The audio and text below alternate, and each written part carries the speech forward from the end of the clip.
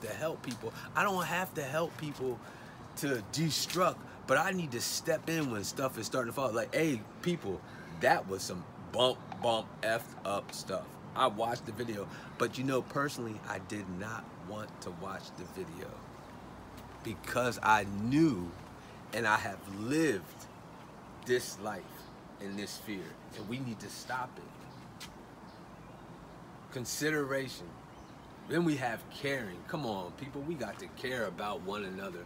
We got to care.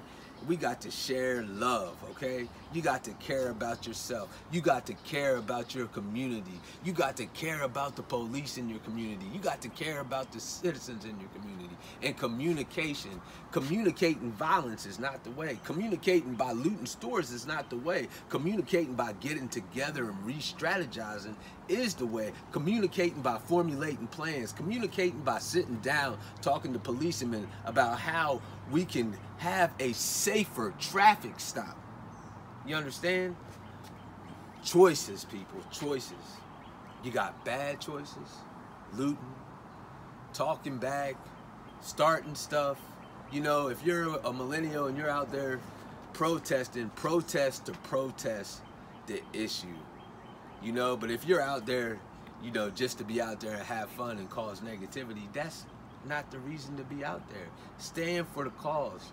Now, we can stand for the cause and promote positivity so we can get an effect. But if we stand for the cause and have a negative effect, we're going to have a negative effect on top of that. Now, you got good choices, and good choices reap good consequences. Now, sorry about that, y'all, but they're trying to take the doctor out of my name. I guess I'm blowing up. But Philip J. Harper, LPC, harp on it.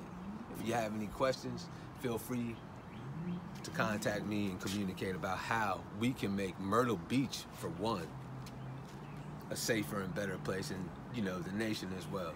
Thank you.